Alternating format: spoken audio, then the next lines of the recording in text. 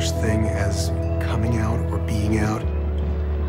The very idea of being out, it was ludicrous. You know, people talk about being in and out now. There was no out, there was just in. In society today, there is a general acceptance for homosexuals. Same-sex marriage is legal in 11 countries, and gay pride parades are highly anticipated and held annually in the summer worldwide. How did society ever get to this point, when only 40 years ago, homosexuality was considered a mental illness? After the raid at the Stonewall Inn on July 28, 1969, and the riots following the raid, huge amounts of gays began to come together for the first time. The Stonewall Riots was a turning point for Western gay liberation and is the reason homosexuals are generally accepted in society today.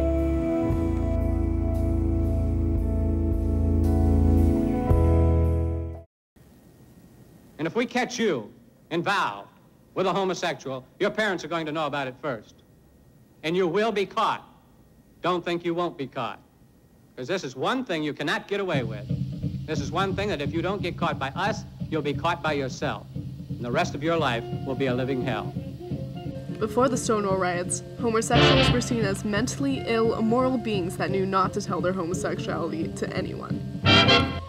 Homosexuals were thought to be the main culprits of child molestation, and to be found out usually resulted in imprisonment, loss of job, family, friends, sometimes suicide, and to be sent to an institution to try to be cured. Institutions attempted to cure homosexuals by showing gay males pornography while giving them electric shocks, conducting procedures or surgeries, and giving gays a drug that gives the same feeling as drowning. As a result of this, many gays turned into walking vegetables. In rural areas, there was no way to be gay and not have everyone find out, which is why many homosexuals came to big, anonymous cities like New York. And I got to the corner of 6th Avenue and 8th Street, crossed the street, and there I had found nirvana. There was all these drag queens and these crazy people, and everybody was carrying on. I made friends that first day. There was one street called Christopher Street, where actually I could sit and talk to other gay people beyond just having sex. The Madison Society was the first gay organization started in 1950 by an English-born American labor advocate, Harry Hay. They met in a place with the blinds literally drawn, afraid the FBI was after them. The Madison Society aimed to get the straight public to see homosexuals as actual people. They began to draw up a constitution and use techniques similar to the ones used during the Civil Rights Movement. They also created the word homophile to use instead of homosexual to put an emphasis on love rather than sex, to give gay people a different public image. In the 1960s, gay bars were the place to go for homosexuals, and the Stonewall Inn was the most popular gay bar in Greenwich Village and acted as a refuge from the harassment of everyday society for gays. Like most gay bars during this time, it was controlled by the mafia and illegally served liquor without a liquor license. The mafia owned the jukeboxes, they owned the cigarette machines, and most of the liquor was off a truck hijacking. It was impossible for the club to make so much money unnoticed, interesting the police highly.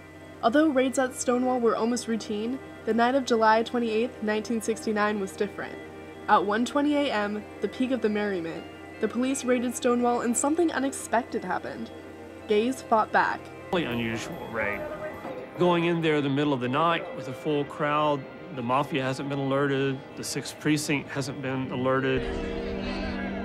A rather tough lesbian was busted in the bar, but when she came out of the bar, she was fighting the cops and was trying to get away.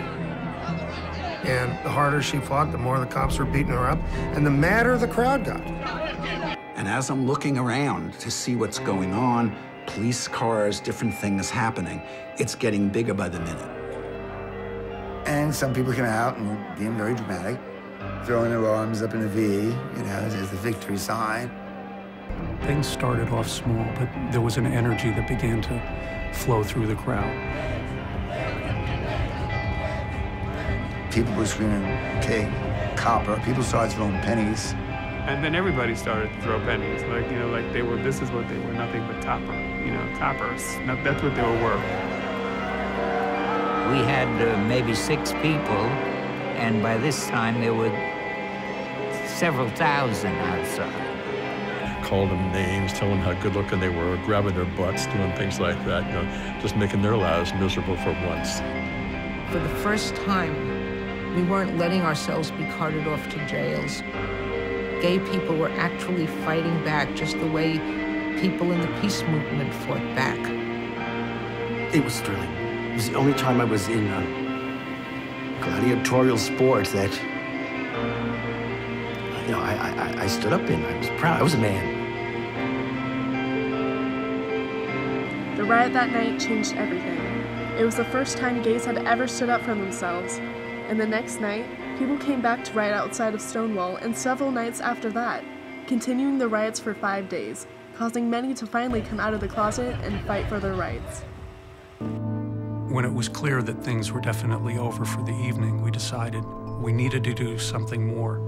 We knew that this was a moment that we didn't want to let slip past, because it was something that we could use to bring more of the groups together. After Stonewall, what was called the New Homosexual was born.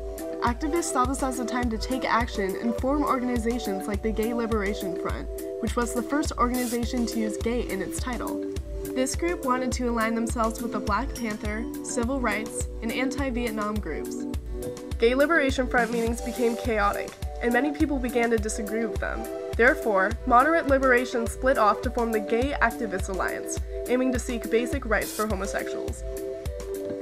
This group had a firehouse in Manhattan that became the headquarters for gay movement in New York. Dances were held in the firehouse that were told to change people's lives, and had at least a couple thousand people on Saturday nights. The first Gay Pride March was held on June 28, 1970, the anniversary of Stonewall, called Christopher Street Liberation Day, also known today as Gay Pride Parades. The march started with about 100 people, but kept growing as they marched up 6th Avenue. And I looked back, and there were about 2,000 people behind us, and that's when I knew it had happened. I say I cannot tell this without tearing up. And Peter and I walked the rest of the whole thing with tears running down our face. In 1973, a huge accomplishment was made when Robert Spitzer concluded that homosexuality did not meet the requirements of a psychiatric disorder. Therefore, homosexuality was no longer considered a mental illness. Homosexuality started to play a part and make achievements in politics due to influential people such as Harvey Milk. Harvey Milk was the first admittedly gay person to become a state representative and made national headlines when he was elected city supervisor of San Francisco in 1977. At least half of homosexuals, including Milk, had moved to San Francisco between 1969 and 1977, with assertiveness from the Stonewall Riots. He encouraged all homosexuals to step out of the closet and organized the Castro Valley Association, the gay community's first independent source of political power. And then, when Harvey Milk was murdered at the peak of his popularity, people only followed his words even more. As the 1970s ended, the gay community was making massive progress, even when faced with overwhelming obstacles. When the outbreak of AIDS hit the gay community, many were shocked and afraid, especially afraid it ruined the community. However, the spread of AIDS caused the whole gay community to come out in a way. No healthcare would help until gay doctors stepped in and built organizations to help support. After Congress member Stuart McKinley died from AIDS, other people in Congress began to come out as well. The community grew and kept growing. People began to come together more in San Francisco, forming AIDS marches and riots. AIDS forced the gay and lesbian movement to nationalize, institutionalize, and aggressively pursue the mainstream. Since then, homosexuality has made massive accomplishments to becoming the mainstream. Gay pride parades are held annually around the world in July to celebrate the night of the raid at Stonewall, which changed everything. And all of us are created equal. Is the star that guides us still, just as it guided our forebears through Seneca Falls and Selma and Stonewall. The Stonewall Riots brought attention to the public about the problems with gay mistreatment and equality in society, and how they were not going to take it anymore. Stonewall kindled the nation's gay right movement and is still ever present in society today. With same-sex marriage now legal in this state, we have achieved things we never thought we could thanks to Stonewall.